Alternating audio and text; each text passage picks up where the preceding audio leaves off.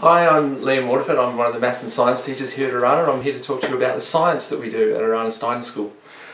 We follow the ACARA curriculum like all other schools in the ACT, and we do some really exciting things in our science program. One of the most exciting things is that we follow a main lesson structure where we have 3 weeks of an in-depth study in different subjects. So whether that be physics or chemistry or biology, every year all the students work together for 3 weeks every day on that one subject. So for example, in class 9 we do a physics main lesson called the Physics of Telecommunications and Transport, where we look at the underlying physics of telecommunications and transport, the heat transfers, the energy and all of these kind of things. And every single day we do an experiment and the students get to observe, which is a really important part with science. Rather than being told how things work, they observe it and they come to it themselves. They come to the understanding of how things work themselves through these experiments. So we work right up to the present day. We look at mobile technology, how does that all work,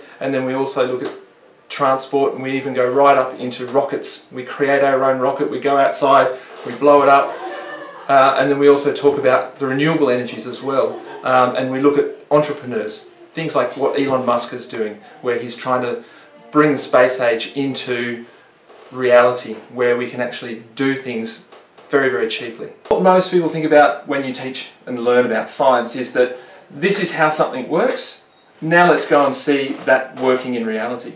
Whereas what we do in the Steiner School is we do things around the other way, because we think that the most important thing that the students can get is an ability of how to think for themselves. So what we do is we set up the experiment and we get them to observe really closely what's happening there.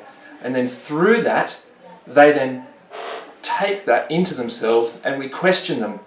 And out of that, they get the knowledge themselves. So they have to think for themselves. I don't just give them the concept and then we check whether it works.